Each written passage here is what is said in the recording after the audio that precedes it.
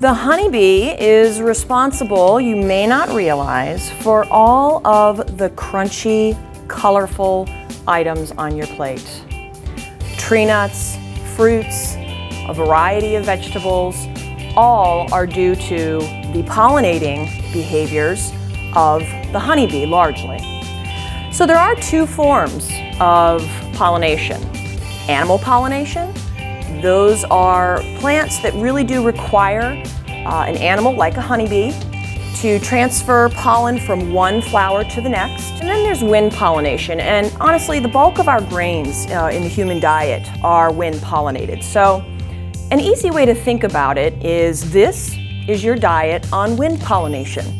Kind of a boring bowl of oatmeal. This, on the other hand, is your diet on animal pollinated plants. But honeybees ensure that pollen is transferred between a variety of different plants, ensuring their genetic diversity, which we know is essential for long-term survival of a variety of species. Additionally, there are benefits to human medicine.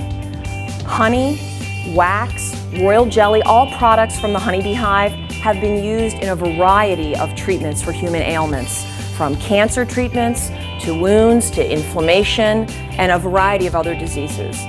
So there's all these benefits. You hear the benefits to human health, to our diet, to plants, yet we see headlines like this more and more. Bees are in trouble. Well, a number of things have been hypothesized. Parasites are doing it, pesticides are doing it, loss of habitat, monocultures growing a single plant species for hundreds of acres in a given area, climate change, hybridization with other bee species.